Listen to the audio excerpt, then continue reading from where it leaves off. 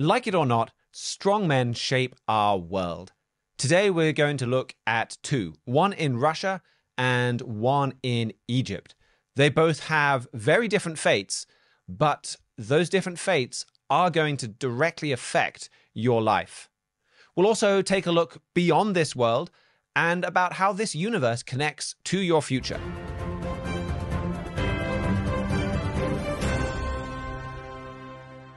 Welcome back to Trumpet World. First today, we're going to look at Russian President Vladimir Putin, probably the world leader mentioned the most so far on this show.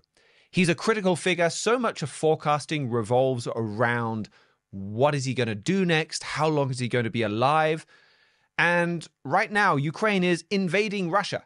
We're seeing a lot of headlines about this being the end for Vladimir Putin.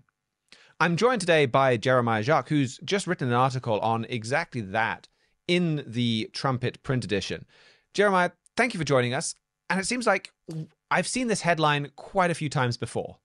Yes, it's something that many Russia watchers have been noticing quite a bit lately. And to illustrate this, I'd like to start off with a quote from CNN.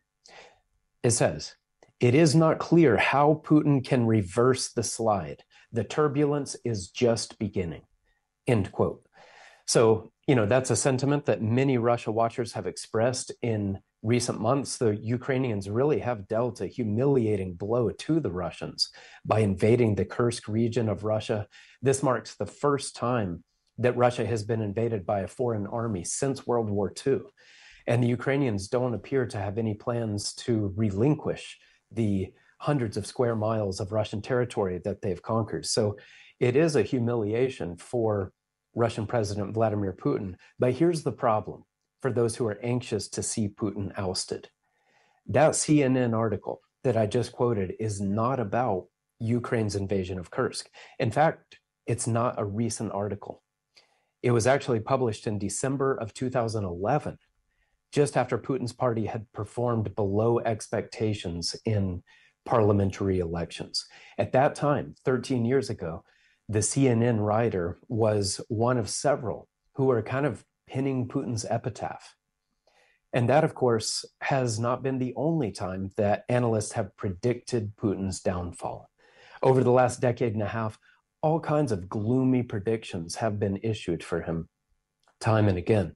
In 2012, The Economist headlined, "The beginning of the end of Putin."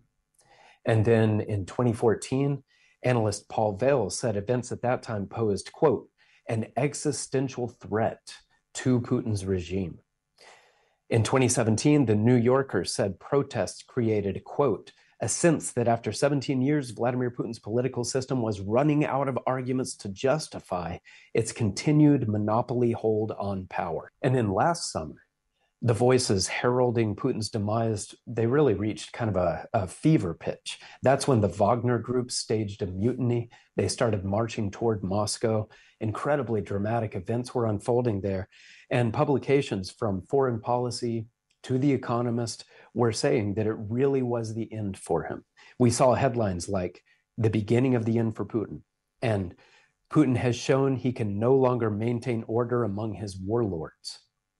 Many people were saying that at that time, it was finally, this time, finally, the end for Putin. So here we are now, and Ukraine has invaded Russia's Kursk region, and they've conquered hundreds of miles of Russian territory. And it is true that with this invasion, the Ukrainians have brought the war to Russia in an unprecedented way. The maps show that Ukraine conquered more of Russia in about 9 days than Russia had conquered of Ukraine in the previous 9 months. And the hundreds of square miles that they conquered included one of Russia's most important gas transit hubs, which Ukraine could now destroy at any time. And tens of thousands of Russians have been evacuated from the captured area, and the Russians apparently lack a strategy to push the Ukrainians out. So this development, it has been a major black eye for Putin. And it should come as no surprise that the commentators once again are ringing his death knell. And so they're saying that this time, it really is the end.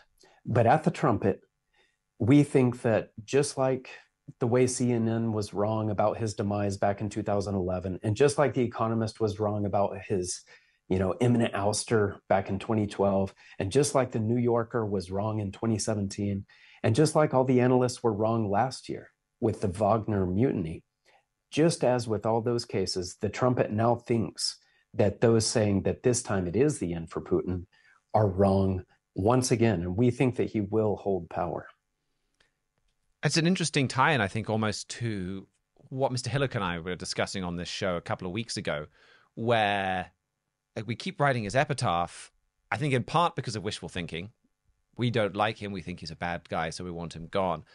But I wonder whether it ties into this kind of democracy conversation that we were having back then about like democracy is just so ingrained in our minds as being the superior form of government that we see a dictator, an autocrat, and we say that's got to be unstable. And so anytime there's any obstacle, like, well, that's it, he's tripping over, he's falling flat on his face. And I mean, that's not to say that autocracy is stable, but democracy isn't exactly stable either. These are all flawed forms of government, like we talked about on that show. But we so worship democracy, like, well, he's going to go. But it's not just, say, a psychoanalysis of the Western mindset that has led us to this conclusion. This is something that is very clearly and directly influenced by Bible prophecy. And that's probably what you spent, or informed by Bible prophecy. That's probably what you spent the bulk of your article talking about. That's right. Yes. Part of the reason why we disagree with those who think that he's, on the way out is his track record. You can look back on 24 years of Putin's rule, and throughout all that time, he's proven himself to be a remarkably crafty survivor. He threads the needle and he clings to power. But for us at the Trumpet, it's not really about that. It's really just because of the teachings of the Bible that we believe he'll stay in power. It was around the year 90 AD that the Apostle John recorded a prophecy describing a military force of 200 million men. You can see that in Revelation 9:16. And a force that size would be far larger than anything ever assembled in human history, about 15 times larger than anything we've seen in the past. And then other Bible passages provide details about this massive power. Revelation 16:12 calls it the kings of the East, showing that it'll be a multinational coalition of Asian nations. And then Daniel 11 and 12 show that it will be among the main belligerents in World War III. And then Ezekiel 38 verse 2 reveals that this multinational Asian coalition will have one nation and really one man at the helm. In the New King James Version, verse 2 calls him, quote, the prince of Rosh, Meshach, and Tubal. And if you study into these names, you see that Rosh is a name for Russia, which was once called Rus anciently. And this is something that commentaries such as the Jameson, Fawcett, and Brown acknowledge. And then the other two names mentioned here, Meshach and Tubal, those indicate major Russian cities, Moscow and Tobolsk. And then Ezekiel 38 goes on to show the conquests of this mighty force led by this Russian prince. And it also discusses the army's eventual defeat. And in the Trumpet's September 2014 issue, Editor-in-Chief Gerald Fleury identified who this man is, this man who will be leading this massive Asian power. He wrote, I strongly believe Vladimir Putin is going to lead the 200 million man army. Just look at the power he already has. Can you think of any other Russian politician who could become so powerful and have the will to lead Russia into the crisis of crises? I see nobody on the horizon who could do that, and only a tiny few years remain for the Prince of Rosh to appear. This much is absolutely certain. The restoring of Russia's power by Vladimir Putin, the Prince of Russia, was prophesied. He's already solidly allied Russia with China. The prophecy about the Prince of Russia includes that main alliance. The only question is whether or not Putin personally finishes the entire prophecy, end quote. So that was in 2014. And then Mr. Fleury continued to write about this in the following years. And by the time he published the 2021 edition of his booklet, The Prophesied Prince of Russia, he had removed all doubt from his stance. In that booklet, he writes, his track record, his nationality, and his ideology show that he is fulfilling a linchpin Bible prophecy. The time frame of his rule also shows that nobody else could be fulfilling the Ezekiel 38 and 39 prophecy. We need to watch Vladimir Putin closely. He is the Prince of Rosh, whom God inspired Ezekiel to write about 2,500 years ago, end quote. So, given our view of Putin's key role in end-time Bible prophecy, the trumpet does not agree with those who claim that his demise is now imminent, or that Ukraine's invasion of Kursk spells the end for Vladimir Putin. Now, this is a very specific, testable prophecy. Bible prophecy is not like Nostradamus that's making these very vague forecasts and you can kind of read almost whatever you want into them. Vladimir Putin is going to stick around as president of Russia. It's a very specific, testable, almost scientific forecast that you could say that you can watch and you can prove. And obviously that's something you can still watch for the future. But Mr. Fleury has already made accurate forecasts based on and informed by that same prophecy that you can see have been fulfilled already. Yes, that's right. As I mentioned in one of the quotes there, a part of the passage there in Ezekiel 38 really brings the land of Magog into the equation, and that is a geographic territory that includes China. So from that, Mr. Fleury has said China will be Russia's number one ally in this alliance that Russia leads. And so, he's been sounding the alarm for years about Russia and China forming a close partnership with other Asian nations and just showing how much that will destabilize the world. And of course, if you look at Russia and China today, you see that they're as thick as thieves. They're remarkably close ideologically. Of course, geographically, they share the border there. Economically, China is one of the big reasons why Russia has even been able to continue its war on Ukraine after 2.5 years now. It's throwing lifeline after lifeline to the Russians. And even politically, you see that the Chinese helping Russia with United Nations votes and things of that nature. So I think that that's a part of the forecast that we can see has already really come to pass. Yes, thanks for that. I think one that really stands out to me is Mr. Fleury had this statement in the Prophesied Prince of Rosh booklet that based on the way Ezekiel 38 is worded, and it talks about the Prince of Rosh and then mentions the several other different names for the Russian peoples. And he said in that booklet, this giant swath of land indicates the prince will probably conquer more nations of the former Soviet Union.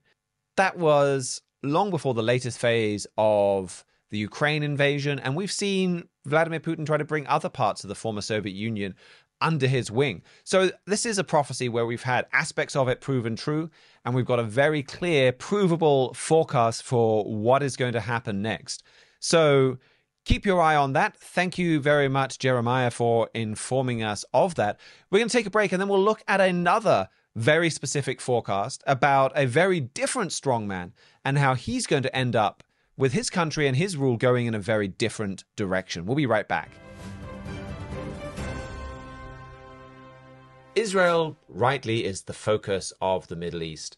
But the war in Gaza and the war in Ukraine are having a massive impact on another country, one that is at a real risk of completely falling apart. And one that we don't hear a massive about in the news today. But the collapse or political turmoil in this country has global implications. That country is Egypt. Mihailo Zekic has an article on Egypt's situation in our latest Trumpet print magazine, and he's here with me now to talk about that article. Thanks for joining us, Mihailo. How bad is it? I don't want to be hyperbolic, but with the state of the Egyptian economy, not just this year, but for the past several years, I honestly would not be surprised if we had a revolution sometimes within the next 12 months.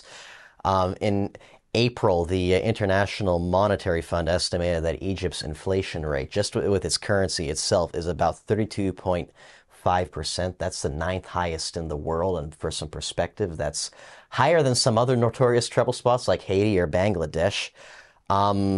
It's the second largest debtor nation to the International Monetary Fund. And this is obviously having massive ripple effects in this country that's over 110 million people, most of which are clustered around the Nile Delta. Most of this country is not capable of sustaining food or urban development. It's obviously in the middle of the desert. And because of problems like the currency that we were talking about, and a host of other issues that you alluded to, which we'll talk about a little bit later, people are starting to feel the pinch in Egypt. This is what Vivian Yi, the New York Times Cairo bureau chief, said in January last year. Quote, "Grocery prices are stratospheric. Money is worth half of what it was a year ago. For many, eggs are now a luxury and meat is off the table. For others, burdened with school fees and medical expenses, the middle-class lives they have worked doggedly to sustain are slipping beyond their grasp," end quote. And this is, again, from her perspective, that she was writing January of last year. And these trends that she was talking about haven't gotten any better and certainly have gotten worse. Things are pretty serious in Egypt right now. So maybe let's start with food. I mean, this is... I mean, you're a historian as well. I mean, so this plays a huge role in so many revolutions. You know, the Russian Revolution, the French Revolution. Food is so often a kind of an immediate catalyst there. I think in your article you talked about 1 in 5 Egyptian children have stunted growth due to undernourishment. I mean, that's not just people complain. I mean, inflation, things like that, they hurt anyway. But that is a sobering statistic about just how bad one of these most basic needs is becoming in Egypt. Yes, and it has been actually bad for quite a long time because of statistics like that, because of poverty rates. Egypt has had a bread subsidiary program for going back all the way to when it was a British protectorate, and every time an Egyptian leader's tried to get rid of it, there's been mass riots. But they've had good reason to get rid of it because it costs like 2% of the country's GDP just subsidizing people's bread. Wheat and grain products especially is an important part of the functioning of the Egyptian economy, of functioning of society in and of itself. And you alluded to the Ukraine war. This has had dramatic effects on Egypt especially. Egypt constantly is ping-ponging with China to get the #1 spot of the world's biggest wheat importer because of the bread subsidy program. And China's 10 times the population. Yes, exactly. And China obviously has a lot more land to grow food with. Egypt's in the middle of the desert. It has the Nile River. The Nile River has been able to sustain civilizations for millennia, but not of 110 million people. Russia, meanwhile, is the world's largest exporter of wheat. Ukraine, I can't remember off the top of my head, but I believe it's 5th or 6th. When the war started, all that supply lines got immediately disrupted. There has been a little bit of I guess you could say mending of the ties since then. But one of the things Russia especially has tried to do is to try and leverage cutting off these exports, both theirs and Ukraine's, with the infamous Black Sea targetings, to try and get some of these third world countries like Egypt more on their side, more pressuring the rest of the international community to get the West to back off, to take sanctions off Russia. Egypt is feeling the pinch, and this is, in a sense, it's deliberate and man-made for countries just like Egypt. Again, as I mentioned, some of this has been remedied. Ukraine has been relying on sending wheat through NATO waters to get things done. But for a country in Egypt's situation, even just even like a shock like that momentarily for the system, that's going to have massive reverberations throughout the economy. So the subsidized bread program, I think you wrote that 70% of the population are on this subsidized bread. They put the prices up 4-fold in June.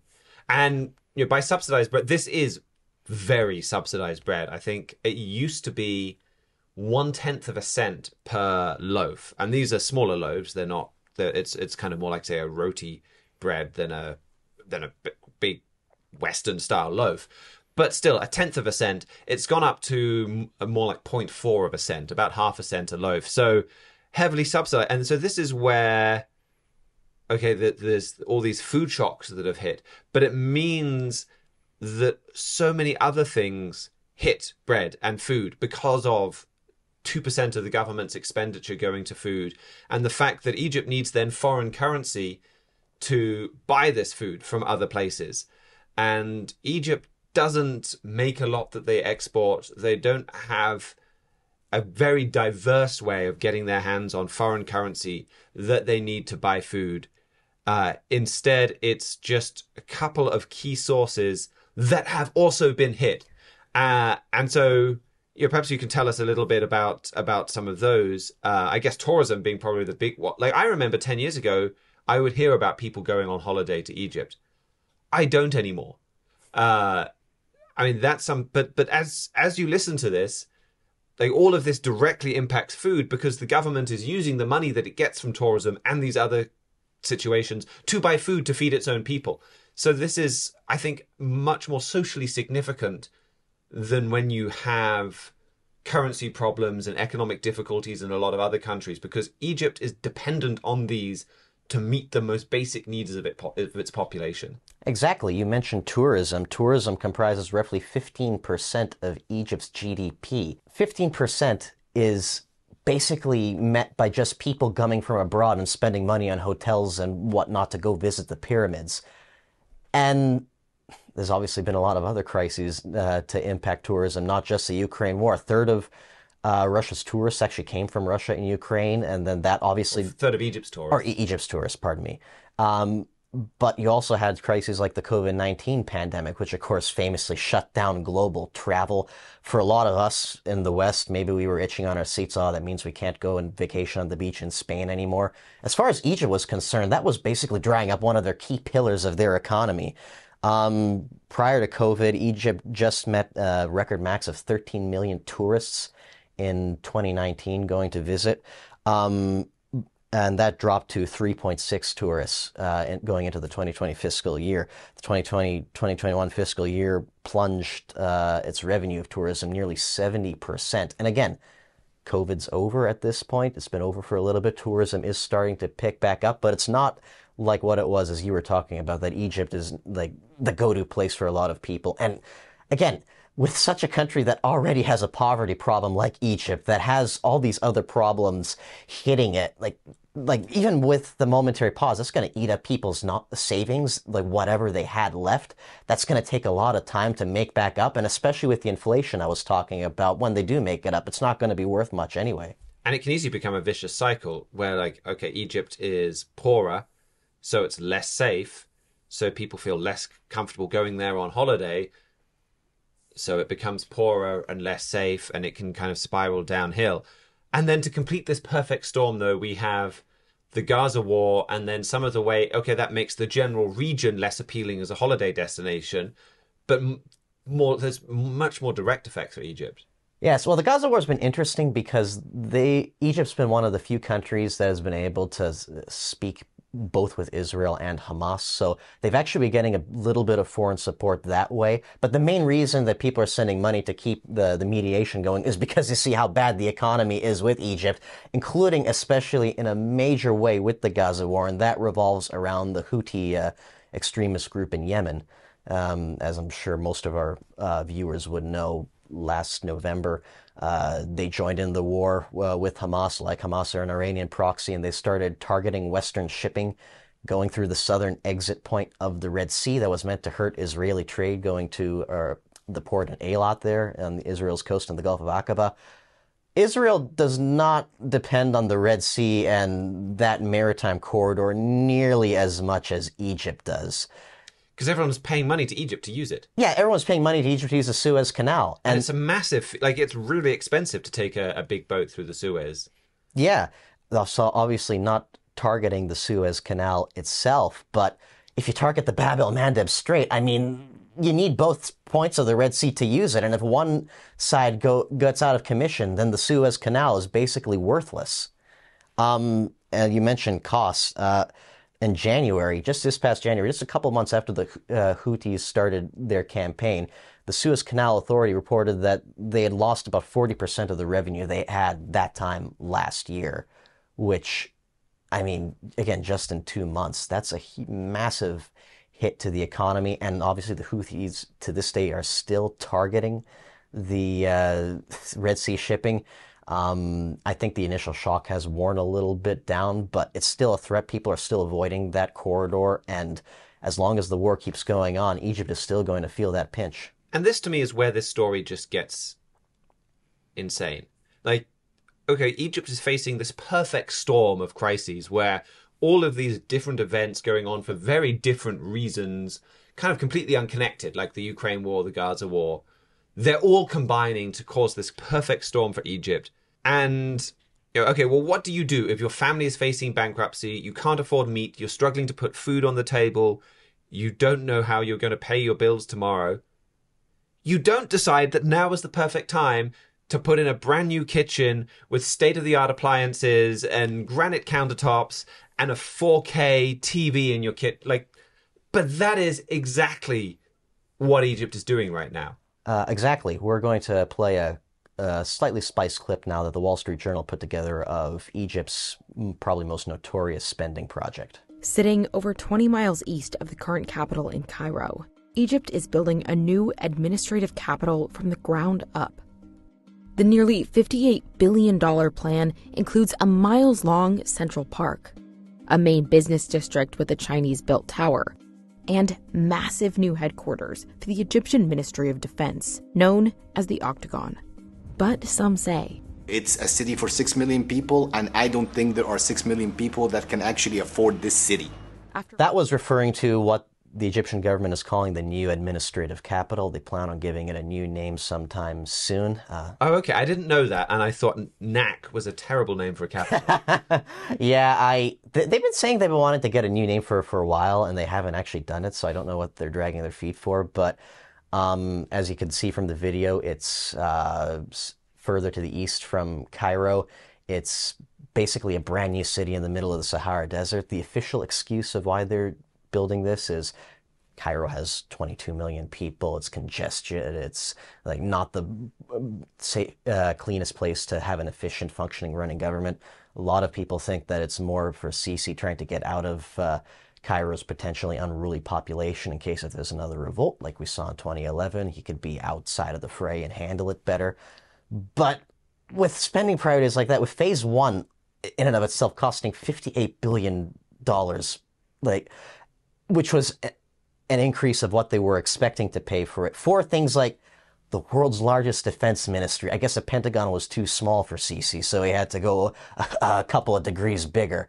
Yeah, it's an octagon. Yeah, it's an octagon. It's bigger and better than the Pentagon because it's got 8 sides. Yes, the average Egyptian looking at that, I think they all know on the street what this is really about for. The New York Times, I remember in an article they wrote about this, they asked one of the construction workers about this, and he just said, yeah, none of this is for us. And then he looked at a billboard of Sisi and said, it's for him.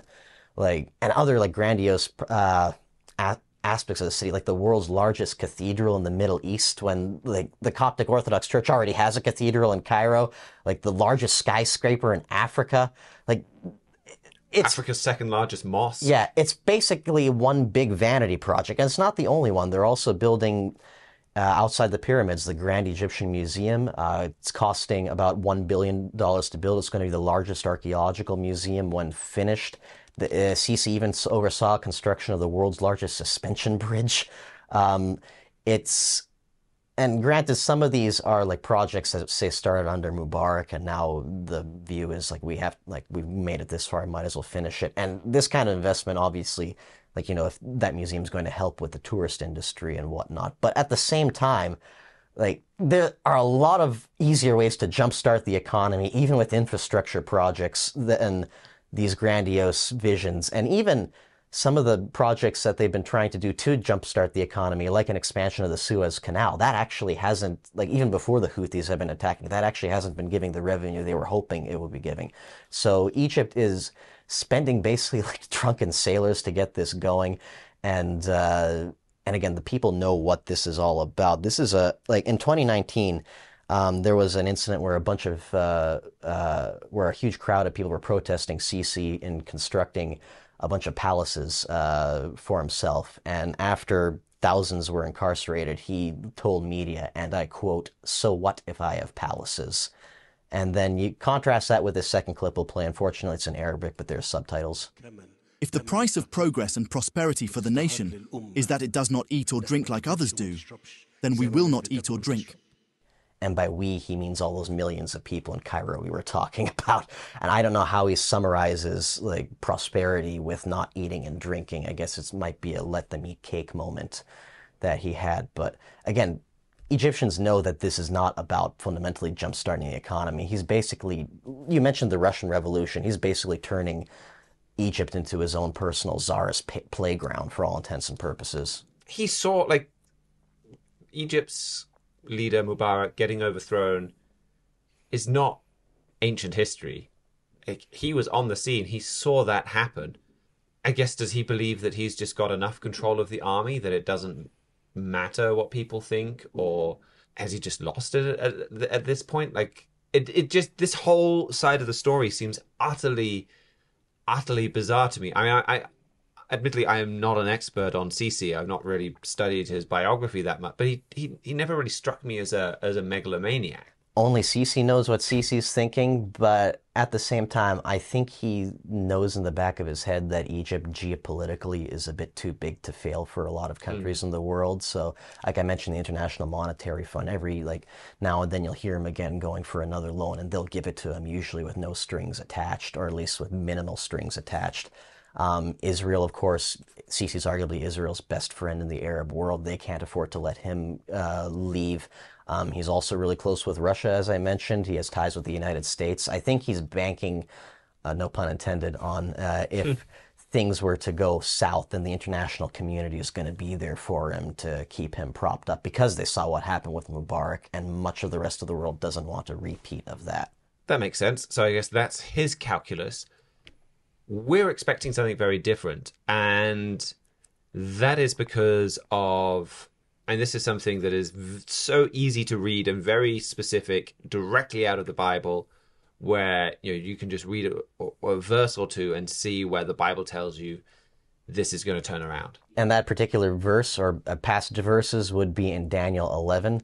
Verse 40 talks about an end-time clash between a king of the north and a king of the south. We've talked many times in this program before about the king of the north being a uniting European power and the king of the south being a radical Islamist power led by Iran, and that the king of the north comes in to deal with this rising Islamist bloc forming. Iran's going to be the leader of this bloc, but it's not going to be the only country in that bloc. And if you keep reading further, especially verses 42 and 43, it talks about the land of Egypt not escaping from the king of the north's path. Verse 43 mentions that the king of the north will have power over all the gold and silver and the precious things of Egypt, implying that Egypt is allied with the king of the south. And interestingly enough, in those sections of verses, Egypt is actually mentioned more often than the actual king of the south is.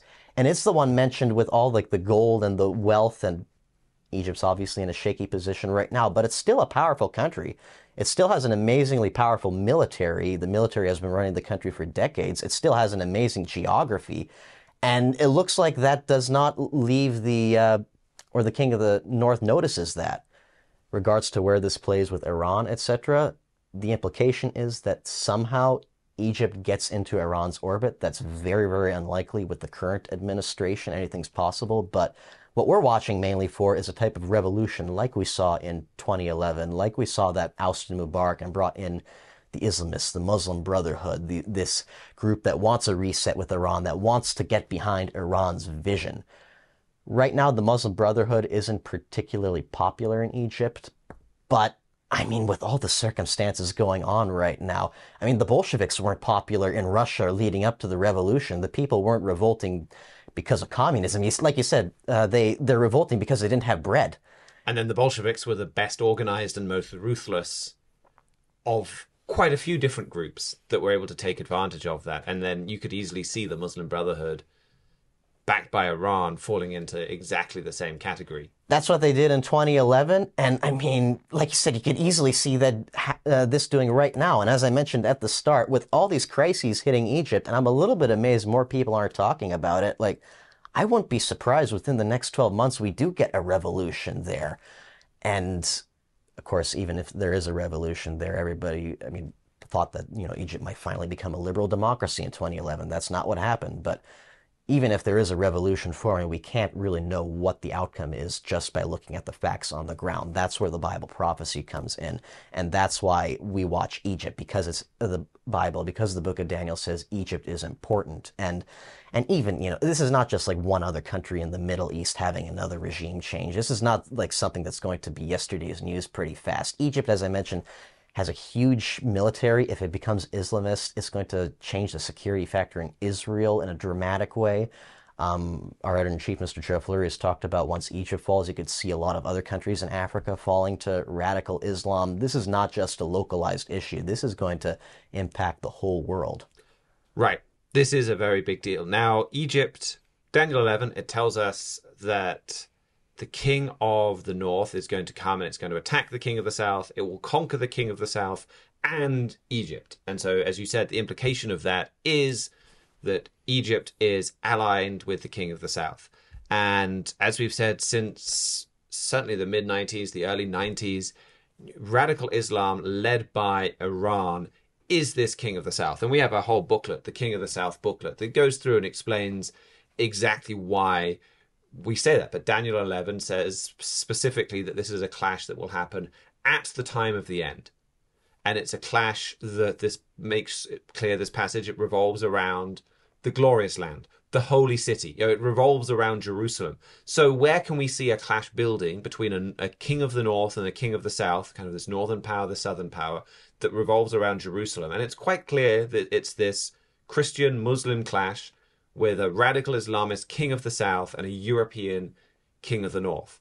That is building, and so all along we've said that you're going to see Egypt allying with this radical Muslim king of the south. And that is a massive forecast. Like Mr. Fleury was saying this in the 90s, and the Iranians were implicated in the assassination of Anwar Sadat. I think they even named streets in Tehran after the guy that killed this beloved Egyptian president. I mean, it would be like Russia having Lee Harvey Oswald Street in the middle of Moscow. It was quite a provocation, and they were backing the Muslim Brotherhood. This led to massive ruptures between Egypt and Iran. They didn't have any diplomatic, they closed their embassies, no flights, none of these things. The two hated each other for decades. And that's when Mr. Fleury made this forecast. So this is a pretty epic turnaround, but it's a turnaround in some ways we're seeing already. Like, I think it was just a few months ago, you had the first ambassadors or first embassies start to be set up between these two countries. There is already, even under Sisi, a certain amount of rapprochement going on between these two. And perhaps there is a path to these two allying without the necessity for a revolution. Maybe if Egypt just kind of gets really desperate for money and Iran is willing to give it to them. But Iran has had strong links to this Muslim Brotherhood terrorist group that is really the Hamas is the Palestinian offshoot of the Muslim Brotherhood. So, that gives you, I think, a sense of some of the close relationship that Iran has with this group. There's a very strong likelihood that they can come in, work with this group if there's a revolution, and it will change the world. I mean, Mr. Fleury, you mentioned that. I had a few quotes I wanted to bring to you from this King of the South booklet, where he draws attention to the way that it talks about Egypt and then Libya and Ethiopia. And he says the emphasis in Daniel 11, verse 42 to 43 is on Egypt. Then we have Libya and Ethiopia. This shows that Egypt is the big conquest.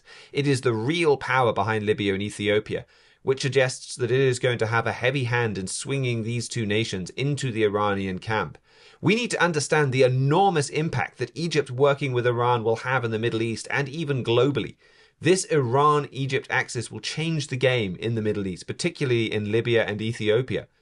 And Mr. Fleury goes on to talk about all the billions America has given Egypt, like since the Camp David Accords. And this has been a massive they've got a really well-equipped military.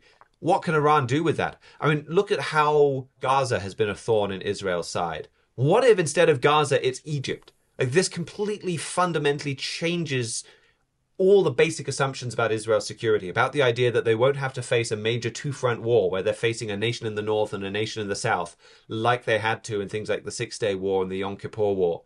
And then they've got a modern, well-equipped army that's an enemy nation in their southern border. You look at Egyptian opinion polls in Egypt. You bring democracy to Egypt, and they're going to war with Israel the next day.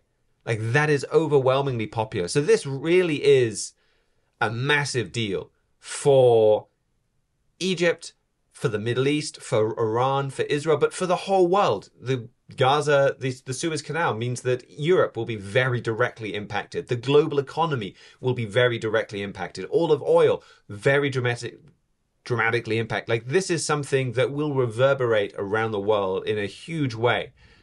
But most importantly, this is something directly prophesied in your Bible. And you can very clearly read those scriptures for yourself. Just read Daniel 11, verses 40 to 43. And you can see, it's that very logical inference that, okay, well, the king of the north conquers the king of the south and Egypt. Therefore, the king of the south and Egypt are aligned. You can read that for yourself, and then you can watch that happen on the world scene.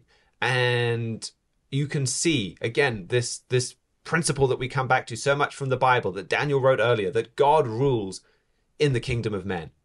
And that's a universe-shaking truth that you can also take away from Daniel 11. Well, thank you so much for joining us, Mihailo, for that, I think, really undervalued but critically important story. We'll take a quick break, and we'll be right back with another universe-shaking truth. Welcome back to Trumpet World. Elon Musk announced over the weekend that his first Starship to Mars would launch in about 2 years. In 4 years, he hopes to be sending people, and in about 20 years, he wants to have a self-sustaining city set up on the surface of Mars. Now, these are bold, but not entirely empty words. SpaceX's latest mission launched just on Tuesday. Polaris Dawn is going to travel to Earth's Van Allen radiation belts. It has 4 crew members who are going to perform the first commercial spacewalk.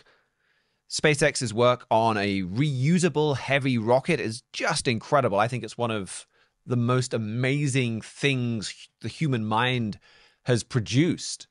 This massive rocket for getting man to the stars and then coming back down and landing again so that it can go up again. This reusable rocket brings down the cost of space travel enormously. Now, of course, SpaceX isn't the only one looking at taking men to the stars. Space tourism is taking off in more ways than one, pardon the pun. It's a growing business. It's expected to grow from being worth about $834 million to over $5 billion over the course of the next 10 years. That's according to a report from the market research company Brainy Insights, published just in August.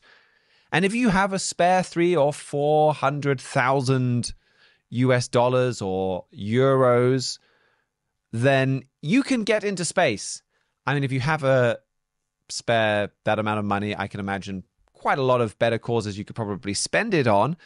But you can pay for space tourism. If I had that much money, I'd be tempted. But those ticket prices, of course, those rockets to the space, they're only for the rich. There are high-tech balloon companies that are trying to bring that price down. There's companies like Worldview, Space Perspective, and Zeph Alto. They're working to send people into the stratosphere using pressurized capsules and gas-filled balloons. They go about 15 to 19 miles above Earth's surface, and they aim to kind of be high enough to give you an overview of Earth, I guess, kind of similar to the one behind me right now. And they're trying to do it, I think, for about a third of the price, maybe $100,000. Now, the idea of spending that kind of money to get to space, setting up a city on Mars, it can sound bizarre, absurd, extreme.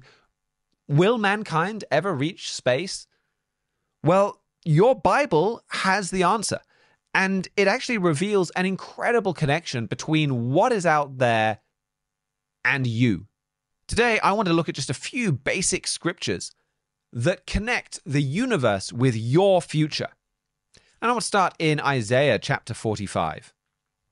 We'll look at a verse here in Isaiah 45 and verse 18 that states, "For thus says the Eternal that created the heavens, and God himself that formed the earth and made it. He has established it. He created it not in vain. He formed it to be inhabited.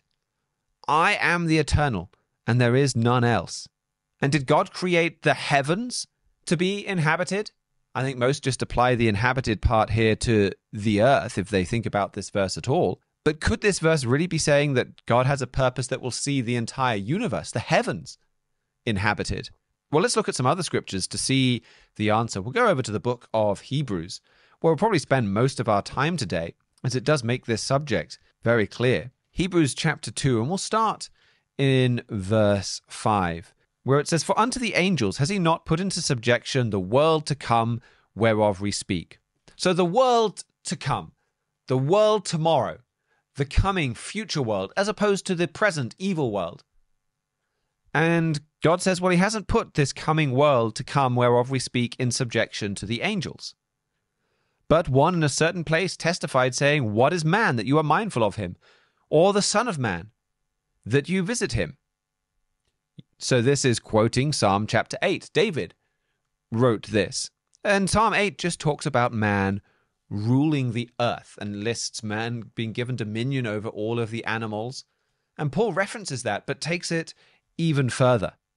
In verse 7, "You made him a little lower than the angels, or a little while lower. You crowned him with glory and honor, and did set him over the works of your hand. You have put all things in subjection under his feet." And what's this talking about, all things?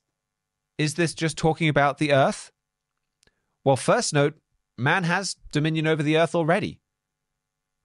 But here it says, "For in that he put in subjection unto him, he left nothing that is not put under him.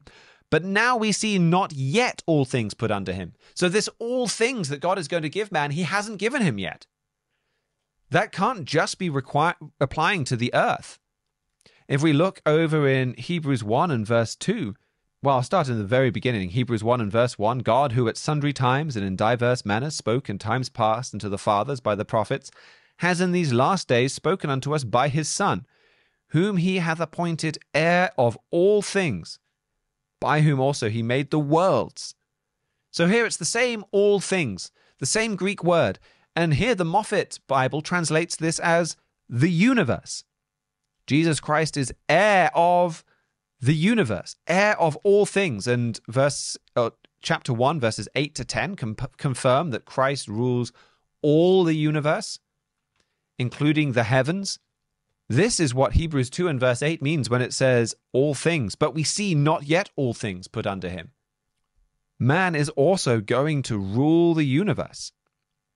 And we continue here. It says, "But now we see not yet all things put under him." And then verse 9, "But we see Jesus, who was made a little lower than the angels, for the suffering of death, crowned with glory and honor, that he by the grace of God should taste death for every man." So we don't see man ruling all things yet, but we do see Jesus Christ.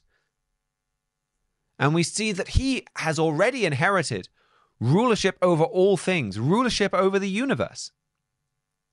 Verse 10, "For it became him who are all things, for whom are all things, and by whom are all things, in bringing many sons unto glory, to make the captain of their salvation perfect through suffering.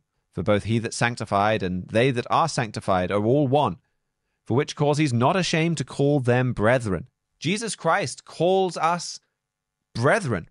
We have the same inheritance as him. Mr. Armstrong wrote in his book, The Incredible Human Potential, in other words, Christians, having God's Spirit, are joint heirs with Christ to inherit all that Christ already has inherited.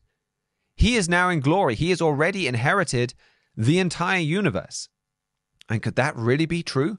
That Christ has inherited the universe and we are set to inherit it too? Let's look at Romans chapter 8 that makes this clear. Romans chapter 8 and verse 16 says, "The Spirit itself bears witness with our spirit that we are the children of God. And if children, then heirs, heirs of God, and joint heirs with Christ, if so be that we suffer with him, that we may be also glorified together." We are joint heirs with Jesus Christ. We share in that inheritance. And what is Christ's inheritance? Hebrews 1 and verse 2 says he is heir of all things. Or as the Moffat Bible translates that, heir of the universe. And then Romans 8 and verse 17 tells us we are joint heirs. We share in the same inheritance that Jesus Christ has already. It says that we are children of God, that will be glorified together. Jesus Christ was declared to be the Son of God with power by the resurrection from the dead, as it says in Romans 1 and verse 4. And we are joint heirs with him, and we will also become sons of God by the resurrection from the dead. We go back up to verse 16. It says, verse 15, it says, "For you have not received the spirit of bondage again to fear, but you have received the spirit of adoption, whereby we cry, Abba, Father." Translators put in that adoption. That's not in the original Greek. It should be the spirit of sonship. We're not adopted sons. We will be born into God's family by the resurrection from the dead. We will be born into the sons of God. We will be glorified together, like Jesus Christ is already glorified. And Romans 8 ties in perfectly with Hebrews 1 and 2, and also brings the universe into the picture. We see that in verse 19. It says, "For the earnest expectation of the creature or the creation waits for the manifestation of the sons of God." It's waiting for them to be born into the family of God with power from the resurrection from the dead. Verse 20, "For the creature or the creation was made subject to vanity or to futility, to decay, not willingly, but by the reason of him who has subjected the same in hope, because the creation itself also shall be delivered from the bondage of corruption into the glorious liberty of the sons of God. For we know now that the whole creation groans and travails in pain together until now." So the whole universe has been made subject to decay. We see that with all of these robotic missions that have already gone to Mars. It's waste and empty. Now, God didn't create it like that. Isaiah chapter 45 that we read already, it says, well, God didn't create the heavens in vain.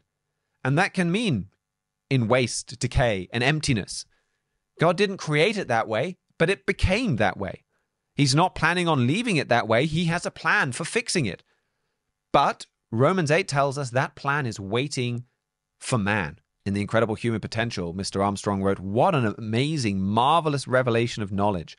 No more amazing, awesome, eye-opening passage could be written.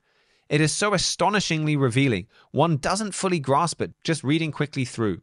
And this is really saying that our future and the universe's future are bound together. He summarized everything that we've covered, saying, in Hebrews 1, we see that Christ, the first human to be born by a resurrection from the dead, has been glorified and now sustains the entire universe. He is our pioneer who's gone on ahead. At his return to earth in power and glory, those who have been converted and received God's Holy Spirit shall be born into the God family by a resurrection. Then the entire universe will be put into subjection under them. And I can't help but quoting just a little bit more to you from this. Mr. Armstrong writes, "Put all these scriptures I've used in this chapter," and we've summarized many of them, together, and you begin to grasp the incredible human potential. Our potential is to be born into the God family, receiving total power. We are to be given jurisdiction over the entire universe. What are we going to do then?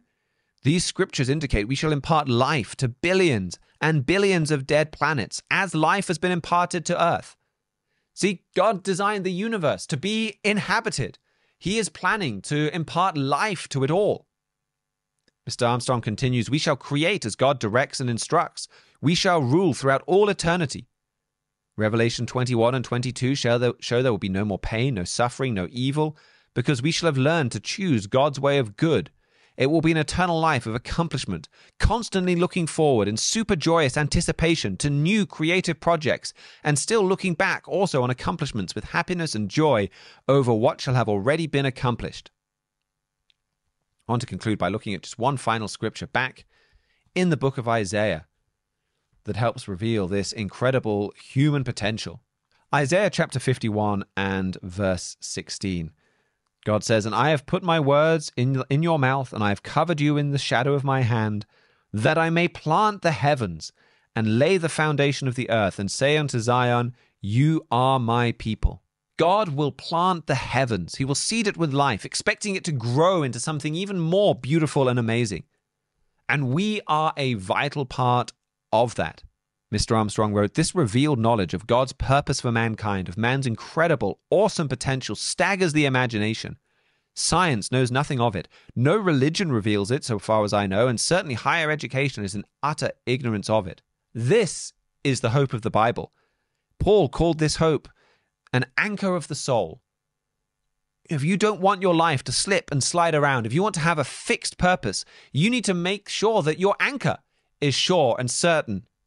You need to prove this hope and study this hope. This hope will anchor your life. And Herbert W. Armstrong's book, The Incredible Human Potential, will help you do that. It will help you ensure that your foundation is rock solid. And he takes you through these scriptures and more, step by step, helping you prove to yourself exactly what the true gospel is, how it relates to you, how it relates to the universe. And as with all our books and booklets, it's free. We'd be very happy to send it to you. You can read it online as well at our website, thetrumpet.com. But I really encourage you to get a print copy that you can go through and study a little bit every day with your Bible next to it and prove these scriptures to yourself. Don't take my word for it. Don't take Mr. Armstrong's word for it. Prove it for yourself from the Bible. And getting a print copy is just a great way to really dig in and digest that book. So you can go to our website, thetrumpet.com. You can click on the literature tab at the top right there. If you have any trouble, just drop us an email at trumpetworld@thetrumpet.com. Be very happy to help you get that book. You can send us any questions or comments there. We also mentioned The King of the South on this show and the Prophesied Prince of Russia booklet. I mean, those aren't unrelated. Studying Bible prophecy, watching these prophecies be fulfilled, it builds your faith in the Bible, in this future. That helps secure your anchor as well. Ultimately, this future is where all of these different pieces of Bible prophecy are leading. And studying those bits of Bible prophecy that you can watch in the world around you, watching and praying, well, that helps you see that this book, the Bible, is accurate and has real power. So you can dig in. We'd encourage you to dig into those booklets as well. But certainly, The Incredible Human Potential is the one I would really, really urge you to go and read at the end of this show. Well, we will be back on Friday, once again, examining world events through the light of this book, showing how world events around you can secure that anchor of your soul. I'd like to thank the guests that we had today. We'd like to thank George Haddad and Isaac Lorenz for engineering and production. Please do comment and like and subscribe, and all of those things do help get this message out. Thank you for joining us today, and until we're back, keep watching your world.